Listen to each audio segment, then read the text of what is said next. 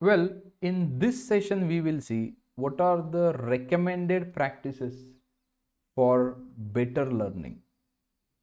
Set the right expectations. Do not rush. Give yourself proper time. So, you need to set the realistic expectations that I will complete this course in these many days, these many months. Do not try to set something unrealistic that I would be completing in one day. It's not possible. I'm telling you, I have created the course. I know how much time as a beginner you would be needing. You cannot complete course in one day. So set the realistic expectations. Maintain your own notebook. Second pointer or second recommendation. The way I have maintained this Notion notebook, either you can maintain this or the physical copy, but you should have your own but you should have your own notebook. So this is very, very important at the time of revision, and whenever you are studying in the future or whenever you are appearing for the interview, these notebooks will help you a lot. Third recommendation, push your code regularly. So at the end of the course, you will see hundreds and thousands of the commits in your Git repo, which will teach you a discipline of documentation.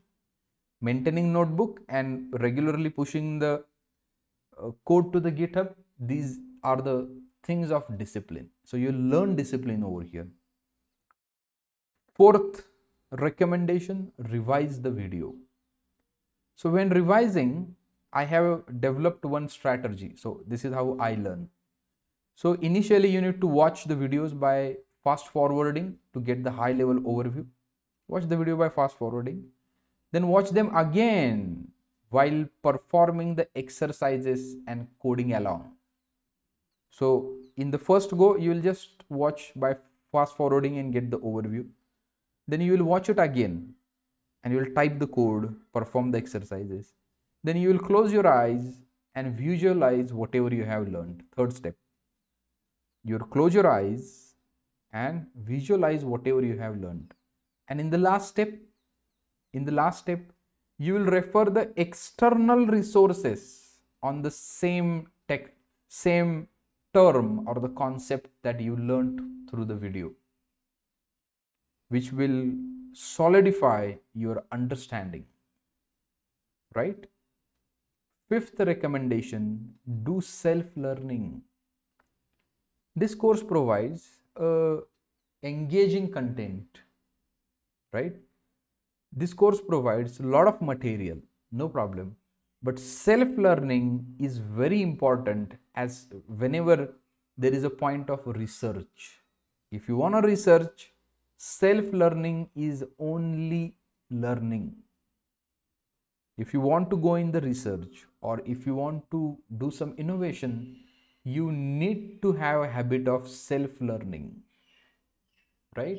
So apart from this video, try to reach to other resources on the same concept and revise it. Complete the given homework. So this is the problem from the childhood, that we don't complete the homeworks on time. So I don't need to give any explanation on this point. You got to know what I mean to say, right? Complete the homework on time. That's only request. Seventh recommendation, keep posting your progress on the social media. So what happens from this, that I have gone through this course. This is the link of the course and I have completed 80% of this, 25% of this. I have completed database. So what will happen? It will, whenever someone likes your post, right? Someone comments on your post, it motivates you. That's the only intention. For your own motivation, keep your progress posted on the LinkedIn, Facebook, Instagram, wherever you want to post the progress. right? Also, some recruit, if you are posting it on the LinkedIn, recruiters may keep eye on your profile. So this guy is working on the MERN stack from these many months. So let's contact him or her. Okay. Help others. Eighth point, help others in making the progress.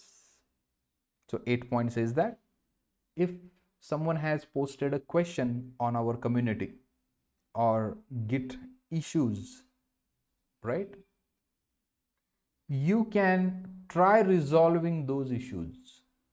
You can try resolving those issues. Help them. You can review their code and give some comments on their code.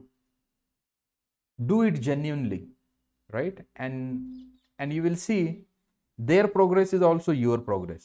So whatever community we have, YouTube community you can say, or the Git community, whatever, over there try to help other people, which will really help you in the future. So this is the first key thing in the team building and team binding, right? So if you work on these 8 recommendations, you will have a best learning experience, right? So set the right expectations, maintain your own notebook, push your code regularly on the GitHub, revise the videos, do self-learning, complete given homework on time, keep posting your progress on social media, help others in making the progress.